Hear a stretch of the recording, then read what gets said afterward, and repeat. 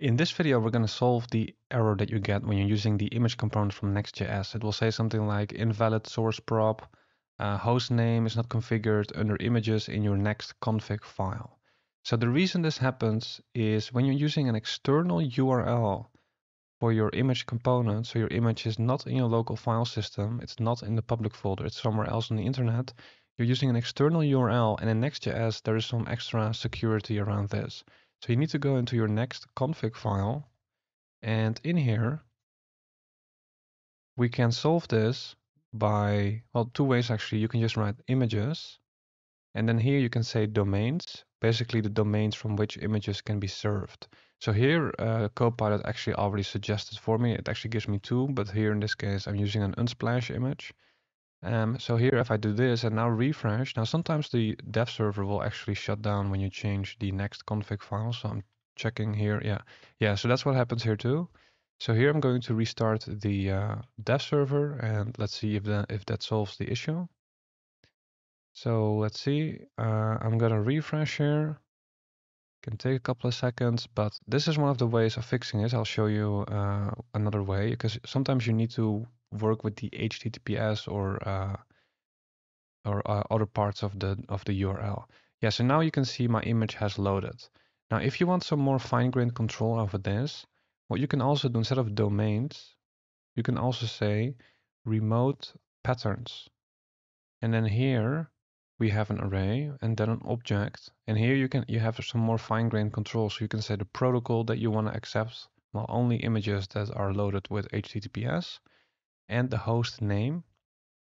And that can be that images.unsplash.com. And there are also other things here like port, but usually this is what you want. Now, what if you just want to allow all domains essentially, or host names? You can actually have two stars here. And if you do this, you will basically allow all domains, all host names. All right, so this is for remote images. So if you have an external URL. Now, what if you don't have an external URL? Ideally, actually, you have an image locally here in your file system. So here I added an image here to the public folder. And if you want, you can actually just download this and just put it in your public folder.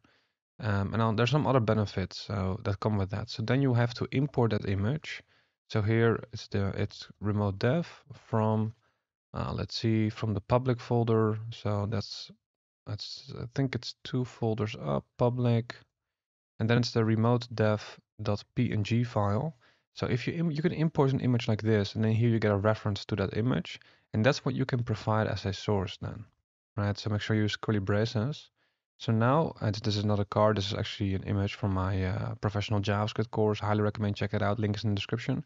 But now if I save here and we're waiting for it to refresh, which it doesn't, right? So here again, make sure you check the dev server to make sure it's running, because for some reason it's shutting down sometimes when you're changing stuff here. Or I think it was still from changing the next config file. But now let's see if this works. Now the advantage of doing it this way is that you don't have to provide the width and height properties yourself, right? So Next.js can automatically use that for you, and it will still be done for you because that's necessary to prevent layout from shifting when you load the page. But let's see if this works. So I'm gonna refresh, and let's see.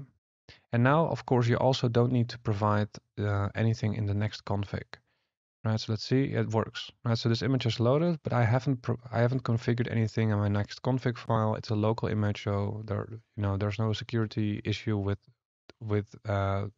or that you would have with an external image.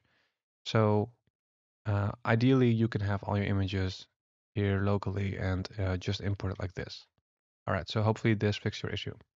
By the way, if this was helpful, I'd really appreciate it if you could like and subscribe. Also, check out my courses on CSS and JavaScript if you want to take those skills to an advanced level. Because in there, we will build some beautiful real-world projects from scratch so you can see how everything fits together and really master CSS or JavaScript. And I will also release other courses soon like React and Node.js. So if you want to be notified, then make sure you are subscribed to the email newsletter. You can find the link in the description. Thanks for watching, and I hope to see you soon.